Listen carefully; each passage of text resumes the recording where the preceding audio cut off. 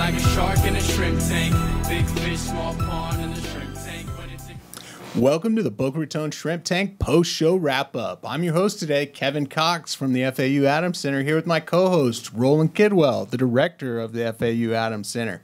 We had a fantastic episode today with David Hartmann from the SilverLogic.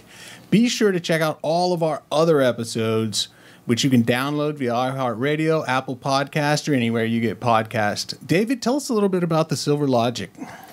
Hey, thanks for having me. SilverLogic is a software engineering company. We build anything from iOS or Android apps, web apps, APIs, a lot of custom software in business solutions, and a lot of focus now on automation and digital transformation, which in more layman terms means actually building something that will help your business. If you have a process that's really cumbersome and really manual, a lot of data entry or uploading, downloading files, then we look at those processes and help you automate them. Either make them better or eliminate them and replace them with something that's really automatic. Well, it's great to have David on the show today. He's a computer science graduate from FAU, undergraduate and master's.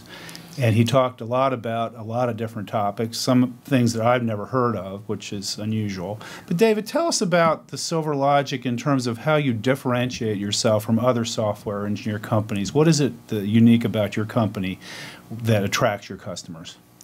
Thank you. For the key one that we emphasize is the thought leadership we bring to a project and our drive for value. That we will really look at a project, think through it, and there was a fun question of like, what if a bad idea comes to you?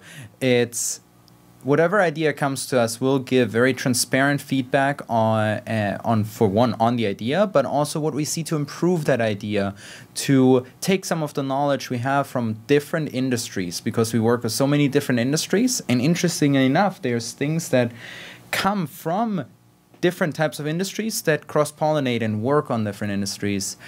So we take that information and help you build something and help you build a great product.